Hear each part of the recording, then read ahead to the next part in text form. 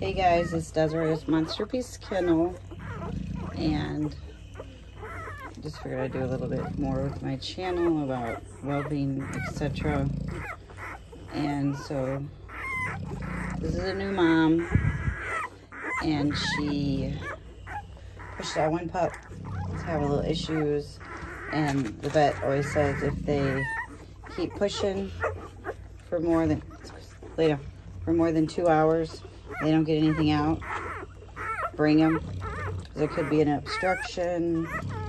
So sometimes when you get a C-section, the mom, it's weird. She don't, I guess, feel the pain of labor, or she'll wake up and realize, like, hey, are these really my puppies? You know, which the case of her, you know, I kept her separated from them until she came, well, when she first came back, I, you know, let the puppies nurse off her because she was still kind of out of it. But when she started to wake up, she started growling at them because, again, she was, you know, she woke up in anesthesia. She looked confused, didn't know what was going on, you know. So, you know, some dogs naturally just take to it. They're like, hey, these are my puppies, these are mine. And then other dogs, they just don't get it. So, you know, I wasn't going to be process of elimination, have her hurt a puppy. So what I did is basically I kept her away from them, and then I've been feeding them every 3 to 4 hours, and they're almost 2 weeks. So I'm starting to be able to where I can trust her. And just a couple of days ago, I started leaving her with them a little longer, and she's been cleaning them. She's not the best cleaner. You know, it's, you know, I just changed this carpet, and if they poop on it, she won't lick it up. You know, I just got to keep it clean, keep the box clean. But, and again, like, you have to feed your dogs a good quality dog food. I also give them supplements. Quit. Lay down. And, you know, it's kind of like breastfeeding a baby. You have to have a certain amount of water, you know, enough water, enough good nutrients in order to produce milk. So her milk is finally coming in enough for these puppies. But you hear how they're kind of grunting a little bit. That's how you can tell if they're getting enough. If they're getting enough, they're quiet. So the ones on these bottom nipples, they're getting enough because I always try to evenly distribute the puppies on the nipples. But for some reason or another, they don't like to get up on these higher nipples. So I always put the bigger ones on there. So, you know, they can get a higher up nipple. And they're, you know, they'll push to get up there, where the little ones, I always put on the bottom nipples. So it's just, it's easier. See, like this one, to get on a bottom nipple. This is a bigger puppy, but just gotta kind of hold the nipple up. I don't have 2 hands. It'd be easier with 2 hands. But lay down. But this is what we do every 3-4 hours. This is what separates, as they say, the mice from men. Is what, you know, what real breeders do.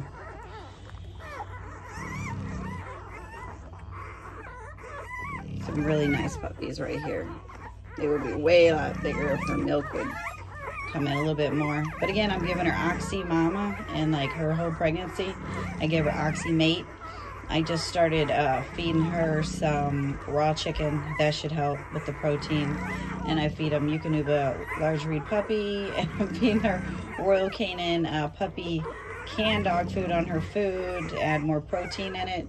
And I gotta go to the store and get some cottage cheese. Anything to get this mama milking up. Some of them just milk up like cows, and some take a little bit more work, as you per se. Like, she's just taking a little bit more work, you know. And because when she did get the C-section, all of them survived, but I had 12. So now I'm down to 10, and 2 passed because, you know, things happen, and I guess something wasn't right with them. That's why I don't take deposits till they're 2 weeks of age, because anything can happen until this time. So as you can hear, they're still moaning. But the longer I leave them with her, the more they suckle off her, the more her milk's gonna flow through, in other words. So if I'm lazy, which, you know, sometimes I am, I'm not gonna lie, like let's say I'll get to them every 4 hours. You know, yeah, they're not gonna die, but it's not helping anything with her milk coming through. So if I'm on it every 3 hours feeding them and I'm not late, then, you know, her milk's gonna come quicker sooner than later, in other words. And I always use these wipes because it says they're 90% water, you know, to help her wipe them off. She licks them, but she's not that good with it. And she just started licking them yesterday. So, you know, I just wipe them off. And then before I put them up, I usually put them in the incubator just to make sure she don't lay on them. I trust her, but not 100% trust her. So I don't want any casualties. You know, this morning I left them with her for about 2 hours unattended. And I mean, they're right next to my bedroom, so I can hear if somebody gets laid on or something. But she was responsible. So, I mean, I think I'm going to start doing that a little bit longer. And then I gotta, see these stitches, I gotta take those out. You gotta make sure that this is clean. You know, you don't really want to clean it with peroxide, but like more like saline solution, water. You want to make sure that they, well, they're not doing it now, but before she would get angry if they would scratch it. Because now it's pretty much healed, but I need to pull the stitches. But, you know, that's why they do it in between the boobs, so the boobs fall over and they don't necessarily touch it. So when they're nursing, you want to kind of make sure they stay off that incision mark, because it's like a no-no. She really don't care anymore because now it's healed, it doesn't hurt. But when they get back from the, you know, from the vet, yeah, she was angry when they would touch it. So I would sit here and literally sit here for 2 hours at a time and watch them nurse and make sure everybody stayed on a nipple. If they fell off, I would put them back on. It's a lot entailed with whelping a litter, and most people don't do what I do or pay attention. Like, okay, so like the nipples, like when they go in and out to go to bathroom, lay down. You want to like make sure that you clean them, and you want to clean them like with a warm water would be best. And, you know, just in case there's poop or mud or bacteria on the nipples, because then the puppies could get bacterias. Or number one thing, which really sucks, and it does happen, and it's terrible. So like if they get a cut on their nipple, or let's say they have bacteria in their mouth and they suck on this nipple. When they suck on this nipple, bacteria can get down into that milk duct. And if bacteria gets down into that milk duct, it can either get into it from their nails, or from them bringing bacteria in from outside, from going to the bathroom, or lots of other things, you know. Or another thing, you see how everything's like plastic in my box? Yeah, the top is wood, but right here, this is like PVC board, and I have like pipes around for my, you know, I forgot what they call it, my pig rails. So if she lays right here and they're underneath her, they're not gonna get squashed behind her. But, I used to have a dog that would chew wood, and I'm not gonna say she hasn't chewed wood, because she has chewed wood right there. But so if they chew the wood and the wood splinters and they get the splinter in their boob, I used to have that problem. And then my vet said, hey, what you need to do is make sure you have no wood in your box. So I took all the wood out of my box, I put plastic pipes, plastic around. That's why I kept having mastitis. And like I said, if bacteria gets in the milk duct, that'll make the dog have mastitis. Mastitis is like bacteria in the milk duct, and then that's why you should always pay attention to all your nipples. So if you have mastitis, I did have a dog that had that, the last litter, stay there, she would all of a sudden it would get real hard and lumpy, and it was red, really, really red. And then when you would feel it, it was hot to the touch. So like I've been sitting here watching them nurse, Like her, I've been watching the nurse, so I would know if it was going into a problem before it was. But I think it was this nipple on the other dog. And I noticed it was getting red. See how this is red, but it's not really that red. It's just from them sucking on it, but it was all red right here. And it was getting hard. See how this is pliable? It was getting hard and red. And, you know, they said just keep an eye on her. And, you know, just squeeze it. Make sure there was no pus coming out of it. And then all of a sudden, red pus started coming out of it. So when that starts to happen, you just got to keep an eye on it. That can actually poison your puppies if they drink off of it. So what I ended up doing is I just started rotating them on that nipple, not just one particular puppy on that. I would just let them drink off a little bit. And if it got too nasty, you know, they said pull them all together. But if you don't let them nurse off of it, it'll get engorged, and then you might have to like surgically remove the boob at a later time. It'll pop. It was terrible. I have had one pop before, but it would be terrible if that happened. But I watched it, and you know, if it gets too bad, you just don't want to let them on that. You want to, you know, either pull the puppies away and wean them if they're old enough, or if you keep them on her, you gotta take like a warm wet cloth and like squeeze the milk out of that boob like every time you let them nurse. You gotta really be adamant about that. But they gave me a good antibiotic, and I gave her the antibiotics, and it actually cleared up on its own, and I didn't have to pull her puppies. So that was an awesome thing. It was the first time I caught the problem before it got too bad. Like normally I just pull and wean the puppies, but I didn't have to do that because I got the right antibiotics. But with her, nothing's happening as of yet. And another thing also helps is if you, I don't know, my husband says it helps, but if you give them a bath before you bring them in to have puppies. All these dogs are in my house having puppies. So we give them a bath. And then one particular dog, which was the one that got the mastitis, she went into labor, and I didn't necessarily give her a bath when she went into labor. She was outside, so I couldn't give her a bath as she was having puppies. So, you know, and then after she had them, you know, she was clean, but I didn't necessarily give her a total fresh bath. And I don't know if that contributed to it, or if it was me not wiping her nipples off, or it was their puppy's nails. Another thing, you want to trim the puppy's nails, and like you can tell if they're too long is if they're white. And when you trim them, you just trim, take the little trimmer. When they're this little, I usually take fingernail clippers, but whatever like hangs off the side, you see how it's got the little hook? You want to clip right at the hook, because you don't want them cutting her nipples, because again, if bacteria gets in a cut on the nipple, then it goes into mastitis, and mastitis is terrible. There's a lot of things, you know, you learn as you go, you know, things, you know, that if a puppy's crying constantly, they're either not getting enough milk, she's not licking them enough, they gotta poop, they gotta pee. A quiet puppy is a happy puppy, they always say. So, you know, just take the cues from the puppy. And I normally don't dog tails, but where's this puppy at? She's underneath here. But her tail was so kinked, like kinked towards its butt. See how this one's see how that one's kinked? That's funny. Yeah, there was another one that was like that. Where is it at? Oh, it's this one. See how this one's like the kink. But yeah, so that one, it was kinked.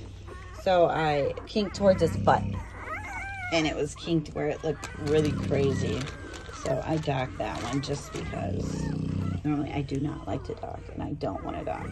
But it was like, and oh, where are we at? But it was like obstructing its butt. See? Where it was kinked, it kinked down, and it was obstructing the butt. So, I mean, I didn't want any reason for her not to be able to clean them properly, or, you know, not being able to, because you don't want any poop getting caked on their butts, and you want to just follow up through with them. And like I'm wiping them off with the wipes. And what's funny is this is why I actually imprint on the dogs is because I'm here, they hear my voice, and this, I know it sounds weird, but the wipe actually mimics like the mom's tongue. Yes, it's not warm. I used to have a wipe warmer, but it got old really quick having a wipe warmer. But you know, just do this, make sure they're clean. She'll come back through and do it when I move out of the way. She'll lick them a little bit more, and I'm gonna back off her and let her do it on her own. But I just want to make sure that they're clean, and because basically as of right now I am incubating them to make sure they stay the right temperature. And I have, just for S's and grins, I have them with the oxygen machine because I want the air to be as clean as possible. Because another thing, if they're not producing enough milk, you can tube feed them. So if you tube feed them and they get a little bit of formula in their lungs, the oxygen helps clear it out. And I don't know, I just think honestly the incubator does really help, because as long as the puppy's body is a certain temperature and it has oxygen, I used to not have oxygen machine through it, but like as long as it stays at a certain temperature, then all their organs stay there, all their organs and everything move properly, they poop properly. But when a puppy's cold, what ends up happening is everything slows down, like their digestive tract, their you know, their blood pumping. So that's why they say the first week you should keep your incubator anywhere between they say 84, I do believe, I gotta look it up, I think it's 84 and 82, or 86 to 82. So I normally keep mine on 82. I don't want it too high because depending on what the temperature of the room is, it can fluctuate in the incubator. So I don't want it too hot on them. I rather have it not as hot than too hot, because if the temperature gets really, really hot in the incubator, they'll start crying, and you'll know, like, hey, temperature's too hot. But the incubator really does help, you know. I believe it was honestly worth the money that I invested. I don't know why I waited so long to get the incubator, but like in between, you know, me feeding them, I used to not have an incubator, so I would put them in a basket with a heat lamp, and the heat lamp would actually put too much heat on them at one point in time, where the incubator with the oxygen machine, it actually has a fan, and it's like a consistent flow of air and heat. It's not like a concentrated heat lamp, because I do have heat lamps. This is just a normal bulb in this. I do have heat lamps. So when I do start to leave them with her, like, see the heat lamps on this side of the box. So if she'll nurse over here, and if they want to get warm, they'll go over to the corner where the heat lamp is, and they'll all huddle up. But if they're cold and you don't have a heat lamp, they'll all huddle together, so you know that they're cold. And if they're too hot, they'll all lay around the box because they're hot, and they'll just lay on their backs like, oh, it's so hot. But you know, it's a lot of things you guys learn as you go with breeding dogs. All right, round 2, and these are 2-week-old icy rhino pups, and this is the second time she had a litter, and I'm doing the same thing with them because I don't want her to lay on them.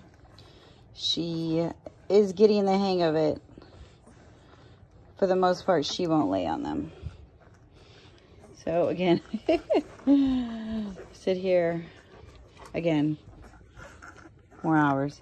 So you want to make sure, this is the dog that actually had mastitis, and this is the boob that had mastitis. As you see, it's good now, good milk, nothing wrong with it, and the puppies are doing excellent. Have not lost one yet, but you kind of want to listen for them, because these ones on the back boobs, they get a lot of milk on these back boobs, so they get full really quick on the back ones, and they can aspirate. So when they aspirate, you can kind of hear milk in their lungs.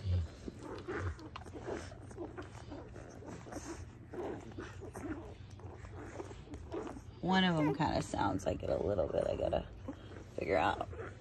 But another cue that you know that they're getting enough, you see how these guys ain't whining? They're not whining at all. They're quiet. And then if they're sucking hard, see how their tail's straight? I mean, if they're sucking, they're getting milk. And another thing, like I just paused and went over here. I made sure that everybody got on nipple. See, because these guys, they ain't happy with their upper nipples. So when I hear the bigger ones in the back, they're full, I'll pull them off. And they're bigger because they push everybody out of the way to get the best nipples. So sometimes just because these guys are a little bit smaller, it's just because these big old guys push them out of the way and take what they want, especially when I'm not sitting here. But see, just knock that one off.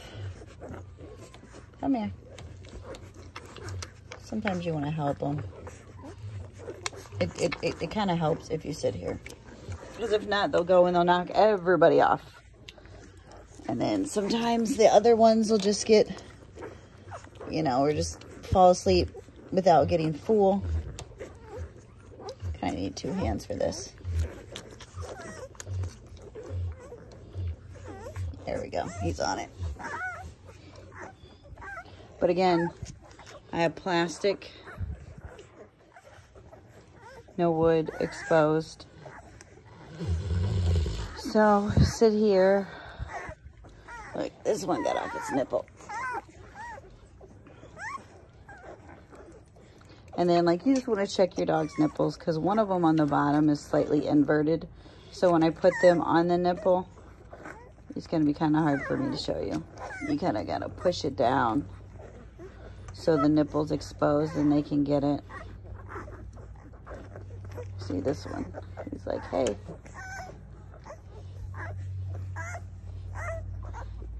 Again, these upper nipples don't give as much as the back ones, but they still give some. And when you have this many puppies, you only have enough nipples for dogs. You just gotta rotate them, you know. But this is what we do. And I did start to leave her with them. Like, for the most part, I can leave them, but she was on one of these blue ones earlier and I got a little scared. I heard them and I'm like, I don't know if I can trust you as of yet. But it's, again, this actually builds a bond between you and the mom, and she trusts me and she loves me, you know. And then they like when you pet them and love on them.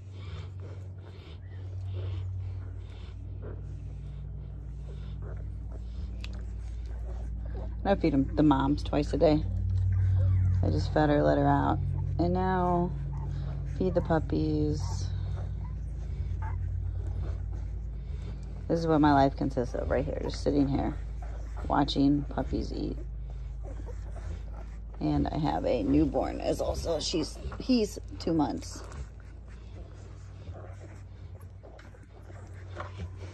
But necessarily, it's okay.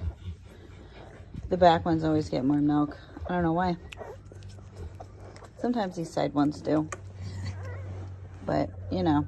And what's funny is because before, she didn't want to lick them either, at all. And I had to do everything for her last time as far as licking them, because she, I don't know, maybe she's just lazy. I just wanted to make sure they all pooped. But they, come here, lay down.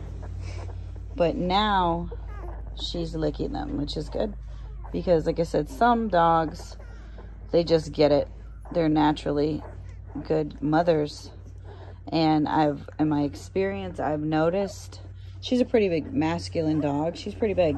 She's probably like 135 normal weight.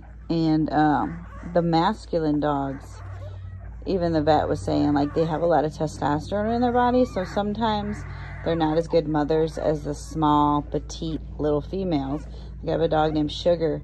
She is one heck of a mom. She'll take anybody's puppies, no matter who they are, no matter when you give her the puppies, whether they're newborns or 2 weeks old or 3 weeks old. She just naturally wants to be a mom. And she's petite. and she's very a feminine dog, and she just loves puppies. But, you know, when you have a more masculine looking female, they tend to have more testosterone, my vet was saying. Therefore, they're not as motherly as other dogs. And some dogs just, you have to teach them. Like her, I taught her. She's being good. She's being a good girl. Being a good girl. You know. And if I just, every puppy for itself, and you didn't teach them, then very well she could lay on all of them, or not feed all of them, not rotate all of them. I mean, and then there's some times where, you know, you have to take cues from the mom. Like, let's say if she starts pushing one to the side on purpose, you know, mom knows best. So I would naturally help those individual dogs, because when I've did that in the past, I think, oh, well, she just doesn't know, you know, then those dogs end up having something wrong with them. So I don't help them out anymore, you know. But now she pretty much gets the hang of it, and I can leave her with them. But now that I'm accepting deposits on these guys, I just don't want to take any chances with them. So, yeah, she will not get them by herself. So I will, again, give them to her every 4 hours now, because now they're 2 weeks. You can go every 4 to 5 hours feedings. And then I let, you know, like, just sit close to where I can hear if she's laying on somebody. And I also have a camera on her too. So just monitor her and let her do her thing and love on her puppies and lick them and be a mom. And again, this is how we imprint on dogs, because I'm here from the beginning. They know my voice, they know me, they know my smell. Heck, I probably smell like a dog because I'm always sitting in here with them. But they know my smell. So, you know, when they're about 3 weeks old, that's when we start to wean them from her. And I will feed them, you know, a little bit of gruel. And then I will bring them in to eat off her, kind of top them off a little bit. Because, you know, they'll start tearing her nipples up like 3.5, 4 weeks. And then it's a slow wean process. We wean from like 3.5, 4 weeks to 6 weeks. Where 6 weeks, at the, I would say 5 week mark, they'll just be with their mom 1 time a day. That's it. And then just basically for their immune system purposes, they'll be with her 1 time a day.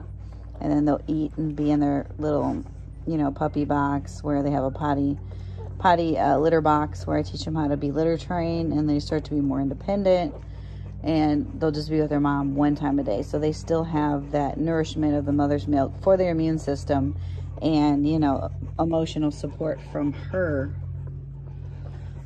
you know. But as far as just leaving them, sometimes if you leave these dogs with their puppies just to run around, and then they just grab their nipples and pull their nipples and stretch them out and make them all hangy, and, you know, the mom gets tired of it. You know, sometimes, you know, if you leave a dog on a puppy with a mom for too long, they just get burned out. They get tired. They don't, then they start biting at their puppies. And yeah, people say, oh, they're naturally weaning them. But you can tell from a mother's cue when it's time, when to take them away. Like, literally, you know, when I start to feed them, they'll be looking like they're draining her and like they're sucking the life out of her. And she's just like, come on. So I always start to feed them. And especially because I have to do this, you know, watch her feed them. That's why I would start feeding them at 3 weeks, because just naturally they're going to need more substance in their bellies other than milk. And that's where people, you know, they either lack or don't start to feed them. You know, you should at least feed, if you don't start feeding them at 3.5, 4 weeks, at least do it at 4 to 5. I've heard of people, like, you know, ask me, oh, well, when should I feed them? And they're 6-week-old puppies. That's why they ain't as big, is because you're not feeding your puppies. You're not supplementing them. You have to supplement them. I see they're fat because she's milking up like a cow. This dog is finally getting milk. But her first go round, she didn't produce as much milk as she was supposed to. So I guess, I mean, I don't know if some just kicked in now that this litter, she's got a lot of milk. And see how he naturally, I think this is a girl. Yeah, this is a girl. She naturally fell off because she's full. And then you take find which nipple it is. She's fine. Sometimes I'll hold them like this. I taught her to lick them. And she'll lick them. And always lots of praise. Say, good girl. praise her, let her know it's good. Some dogs just hate to eat poop. No matter what, they don't. Like, they'll lick them, but once they start to poop, they're like, nope, I ain't eating that. You know, some dogs are weird. But some of them don't care. She just got to where she would lick it. Last time she wouldn't lick it. You wouldn't eat the poop. She's like, nope. All right. So we would take one off of here. Yes, hold on. Let's see what. Move.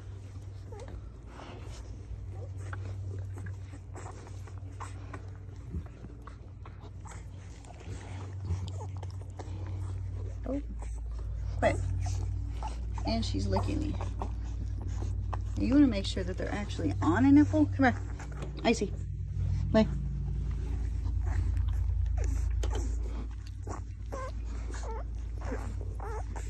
Because they could be sucking and not even on a nipple. And he's not on a nipple.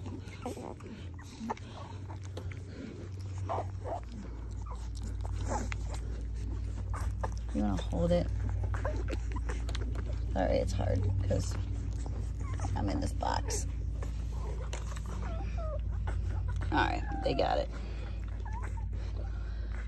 This is how we do it. All right, guys, this is Desiree Monster Peace Kennel, and here is week 2 of the puppies. And as you can see, I'm leaving them with her. She's doing awesome, feeding them, cleaning them, doing everything herself. I don't have to clean them. I don't have to incubate them. She's being a good mom. Sometimes it takes them 1 time showing them how to be a mom. Sometimes it's 2 times. I mean, heck, sometimes they don't ever learn. But, you know, with her, she knows now. And also with Icy, the Blue Merle Harlequin, took her a couple tries too to learn. I mean, just don't give up. Now look how thick and fat these puppies are. She's milking up really good. Her milk supply's going good. I've been feeding her, you know, a large breed Eukanuba puppy. Been feeding her Royal Canin canned food. Been giving her chicken legs, raw chicken legs, and cottage cheese, and her milk is just coming through great. She's milking up well. Now that they're constantly suckling off her, I'm leaving them with her. They're just gonna blow up from here. Shows you time and patience and care when you love your dogs. That's all it takes. All it takes. This is Tula and Rhinos puppy. It's 2 weeks old. Just goes to show you a little bit of patience. Hers are going on 3 weeks. And now I am leaving them with her full time so they can eat off her constantly and be in here with them. She can bond with them, and they're all getting the equal amount of milk from her. All it takes is time and patience with these mamas. Sometimes they need to be taught a little bit of patience, a little bit of love. That's all they need.